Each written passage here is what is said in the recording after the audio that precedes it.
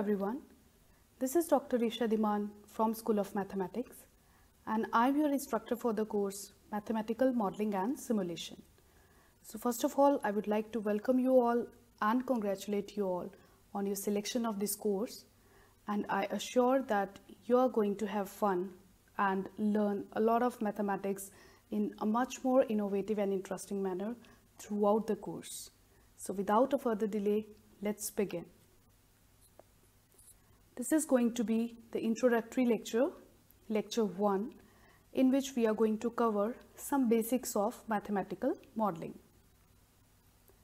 So firstly, we'll begin with understanding that what is the meaning of the word modeling in general, and then more specifically we'll be looking at mathematical modeling. And for mathematical modeling, I'll be answering these 3 questions: what it is, why to do it, and how to do it.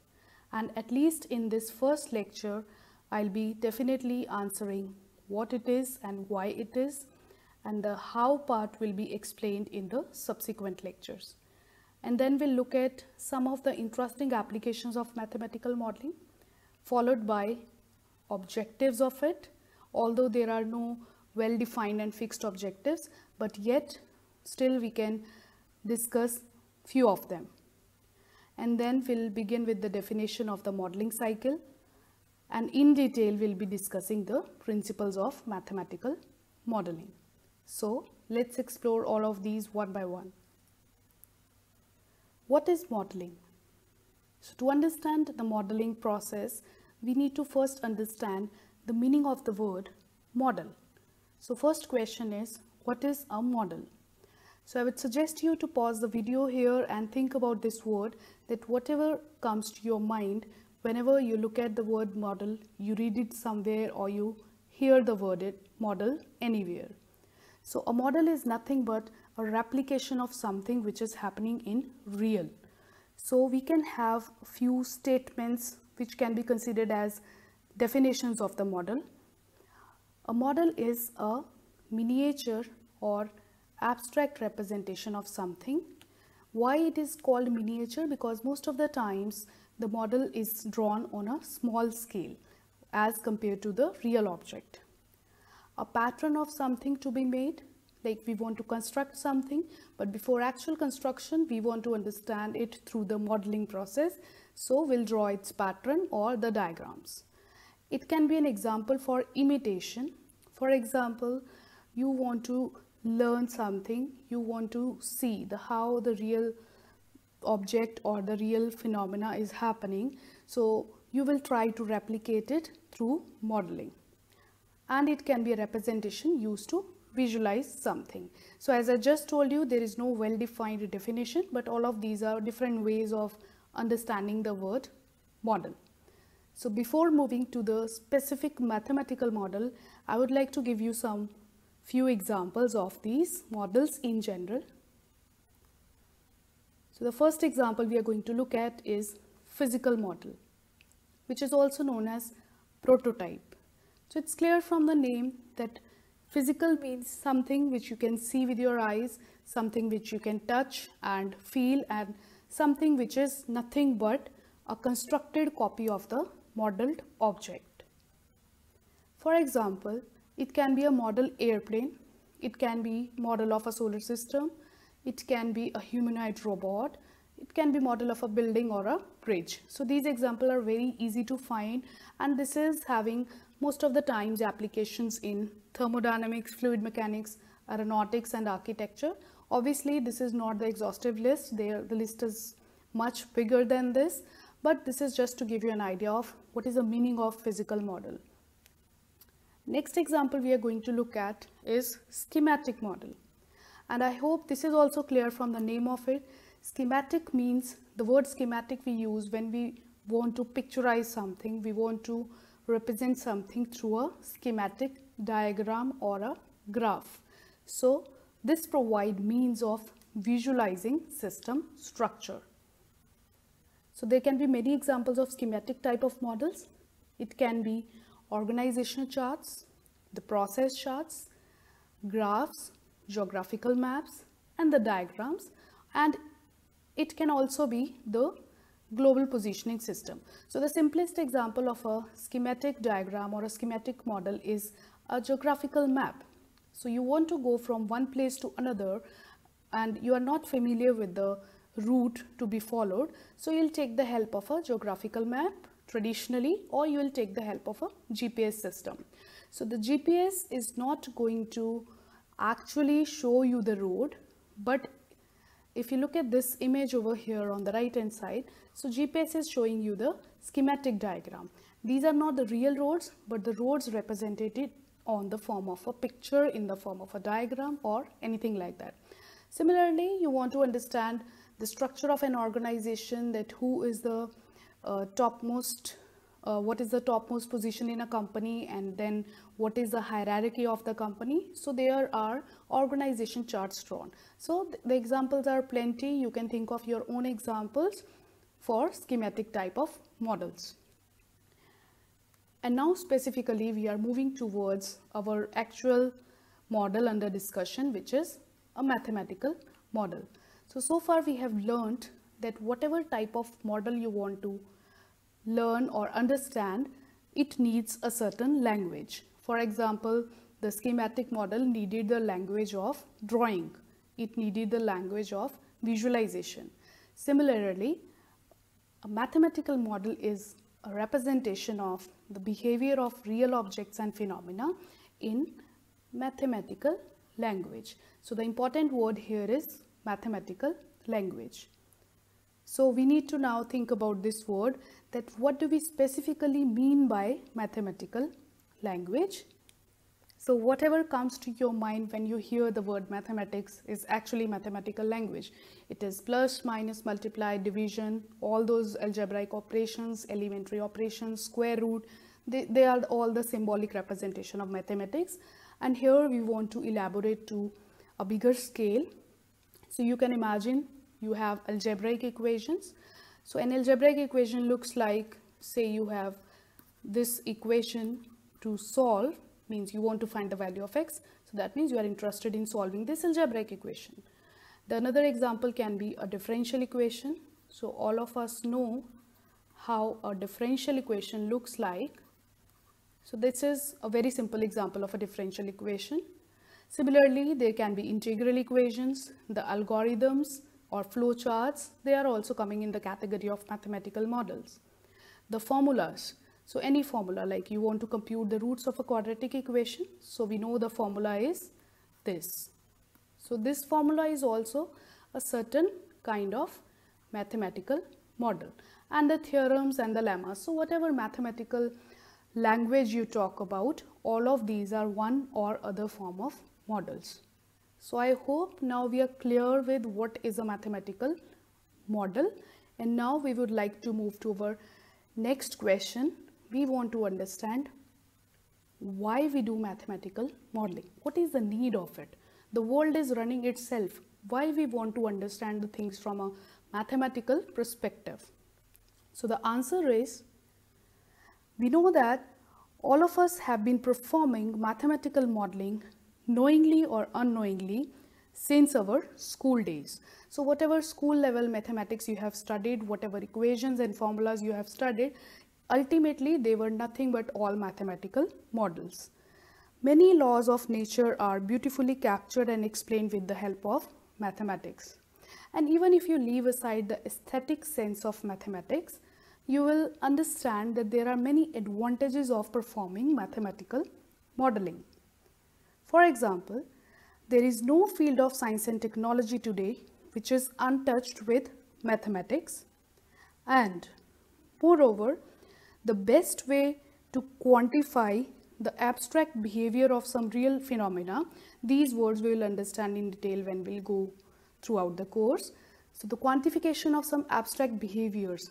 Abstract means something which otherwise cannot be measured or cannot be quantified, but mathematical models make that possible.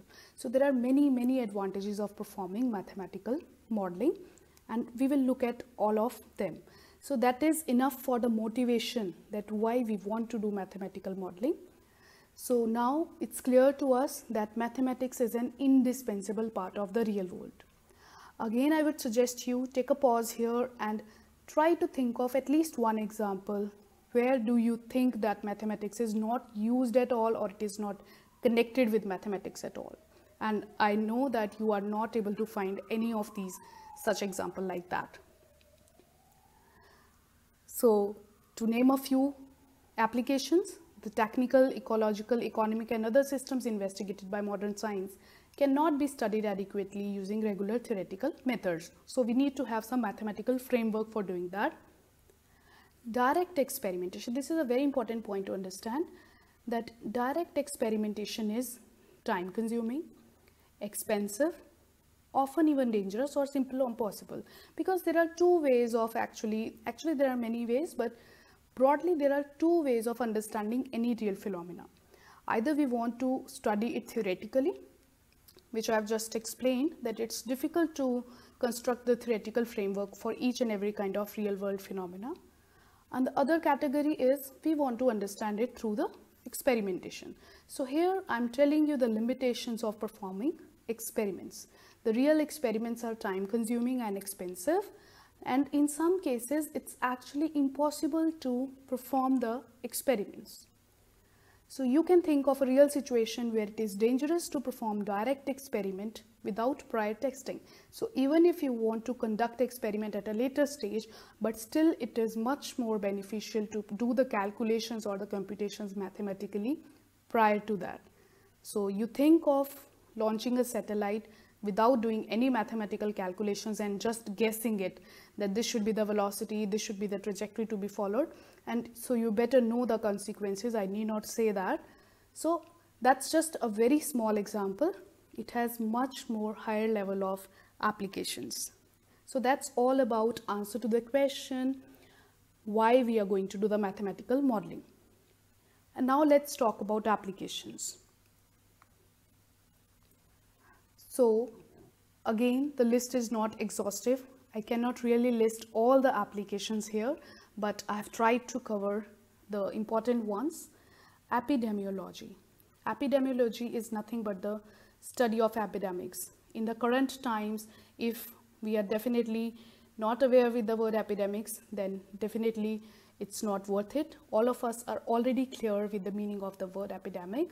So in the current situation of COVID-19 outbreak, you know how much mathematics has been helping to understand the dynamics and predicting the curves and behavior of the virus spread. Another application can be biological transport and vehicular traffic. So here you can see a simulation of traffic, vehicular traffic running, and which you can see, because in later stages we will learn how to create these simulation models as well. So they are also coming under the category of mathematical models. And then in business, you want to you want to decide your strategies optimally. For example, you have studied the course of linear programming. So there, in most of the business problems, you are supposed to find an optimal solution. So that is also, a linear programming formulation is also a kind of a mathematical model. And then applications are in economics, financial industry. We'll be talking about this in our course as well. Engineering, need not to tell you, and software development. So these are very few applications of mathematical modeling. Again, I'll tell you, you talk about an area and you'll definitely find an application of mathematics and the mathematical modeling there only. So now let's phrase, what are the objectives of mathematical modeling? What are the precise objectives of mathematical modeling? So the main objectives are to analyze. We want to analyze something. Why this is happening, how this is happening, if this is happening, then what are its effects, what are its causes. So that's the basic meaning of analyzing something. Make predictions. And then based upon our analysis, we try to predict. Just now I told you the example of this COVID-19 outbreak, that looking at the trends, we want to make prediction. Or you can have another example of stock market, that looking at the trends, that where a particular stock is rising or falling, we want to make prediction for its future value. Provide insight of the real world phenomena. So these are the main objectives of mathematical modeling. So not every model is developed to fulfill all of the objectives. Some models are purely constructed for the purpose of analysis. Some models are purely constructed for making predictions. A weather forecasting model can be an example here. And some models are purely for this, and some models are there which cover more than one objective. So that will be eventually clear when we'll be studying different examples of mathematical models. And last but not the least, we also want to find optimal solutions to the real world challenges. This also I have just explained to you. So now let me come to give you the definition of modeling cycle, and you will understand after this why it is called a cycle. So this is a cycle because it starts from one place and ends at same place. So basically it starts from here, the real world. We are in the real world. We got to understand a phenomena. So we actually move to the conceptual world. So here is the cognitive activity taking place. That the real process we want to understand, we start to imagine that it in our mind, how it might be happening, why it might be happening, or whatever we are thinking in our mind. So basically, initial work of construction of model starts happening in our mind and imagination. That's why it's also said that modeling is a cognitive activity. So in the conceptual world, we go. So what is the difference between the real world and conceptual world? So in conceptual world, there are some things which are assumed, or there are some limitations, or you can say it's not 100% exact representation of the real world. So after conceptual world, we actually construct the model physically. We look at the model in front of ourselves and then perform the analysis of it. After performing the analysis, we predict or interpret the results. And then these predictions we give back to the real world. So here also, again, to understand this example, you can have the example of this COVID-19 outbreak, that firstly we observe, okay, the outbreak is happening, the virus is spreading its infection.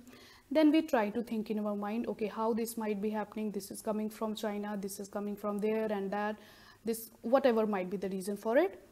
And then we try to understand it mathematically. So we construct a model for it. We will study in our course some epidemic models, and there will be talking about these models in detail. So after construction of model, we get some answers. Okay, this is going to rise, this is going to decrease, this is going to happen. So those results are mathematical. And then to make the predictions understandable to the layman or to the real world, we interpret the result back in the language of real world. So the mathematics again gets translated to the language of the real world. So that completes the cycle of the process which is called math modeling. So that's the meaning of this modeling cycle, and that's why it's called a cycle, because we start at the real world and we end at the real world. If we do not complete the cycle, then the process is considered incomplete. And now we'll move towards the understanding the principles of mathematical modeling. Although you will see that each model is a different kind, it is distinguishable from the other one, it is having a different characteristics, but still there are some commonalities in all the mathematical models, and which are known as the principles. So you can understand these are the fundamental rules which we have to follow in the process of mathematical modeling. So basically there are 4 major steps. The first is we have to identify the object or the system which we want to model. So here basically what we are going to look at is we are going to redefine our purpose, why we want to understand. Like I explained you that there are many objectives of mathematical modeling. We should be clear with what particular objective I am performing the mathematical modeling. Why you are constructing this model? You want to analyze it, you want to use it for prediction, or you want to do something else with it. So that clarity is very important here, that why we are doing so, and then what we are trying to achieve. That's basically the same thing what I've just explained you. So that means here, after identifying the real life object, we want to define our purpose. So once we have thought that, so then we will follow the process of mathematical modeling. So briefly I have just explained you the process of mathematical modeling through the modeling cycle, but we'll be talking about this process in more detail in our next lecture. So here right now you just assume that some process is happening, some number of steps are happening here to go towards the next step. So after doing this process of modeling complete, we get to actually look at the models in which we have variables and the parameters, and also we have certain assumptions with us. Most of the times, in 99% of the mathematical models, we always have assumptions because we want to understand the complex behavior of real world, but in the very beginning step we directly cannot make a very complicated model of the real world phenomena. We have to make a simplistic version of that, and for that I have to lay down certain assumptions. So that's the first step. We have to define some assumptions for the variables and parameters. We want to define that which parameters effect we want to see. Again, take the example of this virus spread. So you want to understand how the virus is spreading. So it will depend upon what kind of study you want to conduct. You want to study the effect of temperature, or you want to study the effect of gender bias, you want to study the effect of age groups. So whatever parameter effect you want to study on that particular model, that you will be redefining here. So the model is constructed up to this step, and then what we are going to do is we will solve this model, because this is that stage where you already have some maths into the picture. You have some equation, you have some expression in front of you. So depending upon what it is, differential equation, integral equation, algebraic equation, system of equations, so it can be anything, we will solve it. So the question arises, how to solve it? So there are two ways. Either we can solve it analytically, or we can solve it numerically. Again, we'll be talking about the solution techniques depending upon what type of model we are studying. So I'll be just not going into detail at this stage right now. So whatever way you solve it, you have the solution at hand. So once you get the solution, then we are going to get the predictions, that what information this model is giving us. So we will interpret our mathematical results in the language of real world. We'll give some outcome that okay, our model is telling that the virus is going to spread its effect with a this much rate or that much rate, or whatever is the mathematical outcome. So we will interpret our results, and then after giving the results, we cannot just stop there. We have to see whether the result is coming out to be valid or not. So there are two possibilities here. So firstly, we need to perform the step of validation.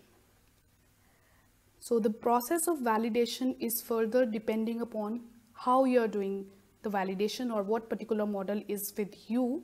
Some parts of, sometimes the validation is done through experimentation, that okay, you have the experimentation data, you have the experimental data, you verify the outcomes of your model with the experimental data.